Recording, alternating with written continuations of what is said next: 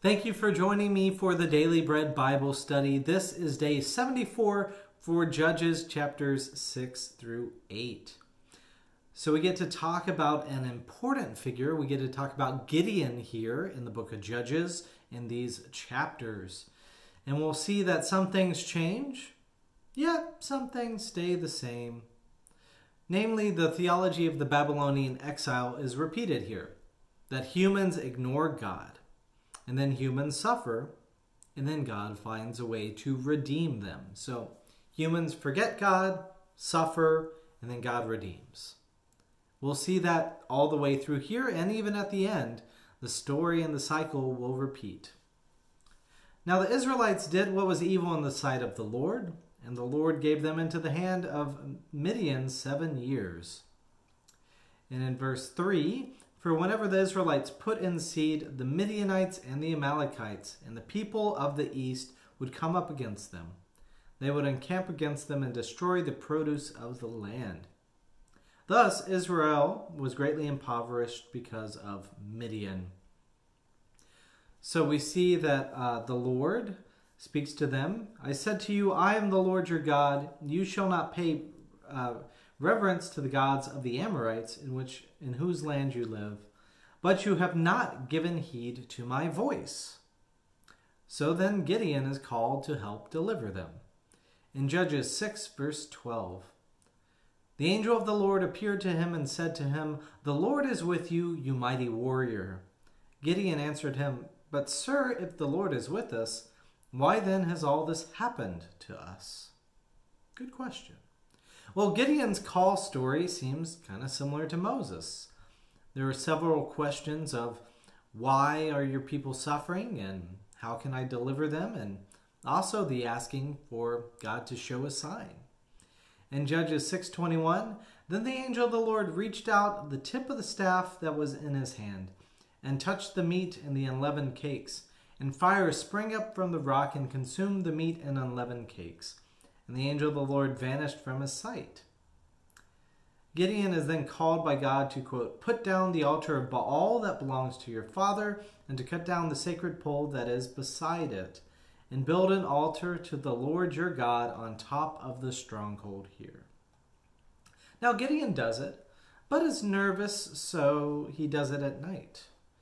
In the morning, the townsfolk seek to kill Gideon, and his father Joash defends his son Gideon and essentially stands up for the Lord against Baal. Gideon mobilizes members of the tribe of Manasseh, Asher, Zebulun, and Naphtali to take on the Midianites and the Amalekites. And then verse 36, it's one of the most notable stories for Gideon when Gideon wants a sign from God. I'm going to lay a fleece of wool on the threshing floor. If there is dew on this fleece alone, and it is dry on the ground, then I shall know that you will deliver Israel by my hand, as you have said. And so it was. Well, in verse 39, let me please make trial with the fleece just once more. Let it be dry only on the fleece, and on the ground let there be dew. And God did so that night. It was dry on the fleece only, and on all the ground there was dew. Thus Gideon confirms that God is indeed with him and will deliver Israel. So feeling emboldened, that makes God's next request even more impressive. God wants anyone unsure of battle to leave. For with too many troops, it says, Israel would only take credit away from me, saying, my own hand has delivered me. So God sends away 22,000, leaving only 10,000. And God still thinks that that's too much. So God further reduces the troops to only 300 who lap water from the river as dogs lap, instead of cupping with their hands. In Judges 7 verse 7, then the Lord said to Gideon, with the 300 that lapped I will deliver you, and give the Midianites into your hand. Let all others go to their homes. They don't have the brightest bunch going to fight this. So they're going to need some help. They're really going to need to depend upon God.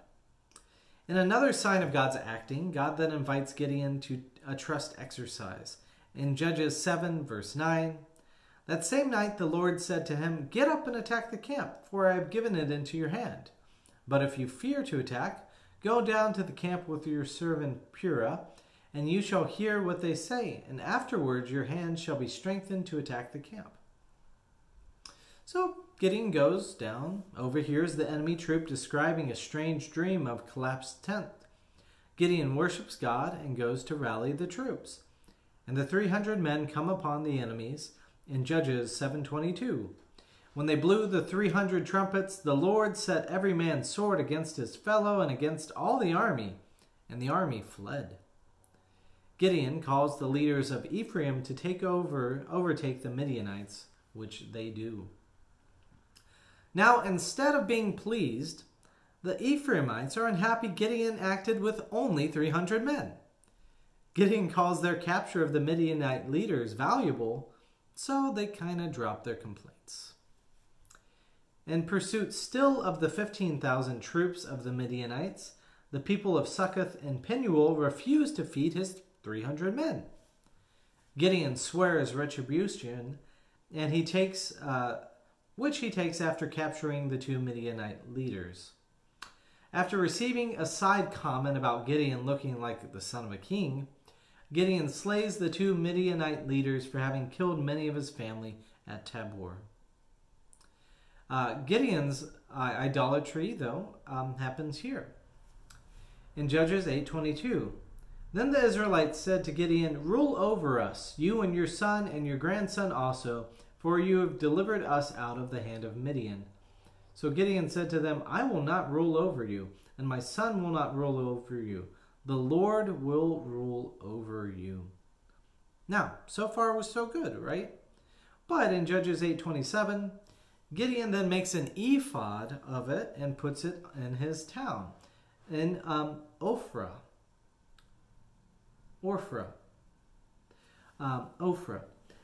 And all Israel prostituted themselves to it and became a snare to Gideon and his family. So Midian was subdued before the Israelites, and they lifted up their heads no more. So the land had rest 40 years in the days of Gideon. In Judges 8:33, we see things kind of repeat here, because as soon as Gideon died, the Israelites relapsed and prostituted themselves with the Baals, making Baal-berith their god. The Israelites did not remember the Lord their God, who had rescued them from the hand of all their enemies on every side. And they did not exhibit loyalty to the house of Jerubbaal, that is Gideon, in return for all the good that he had done to Israel. So, like I said before, some things change, but some things never change. Anyways, we'll pick up with the story of Gideon's son Abimelech next time.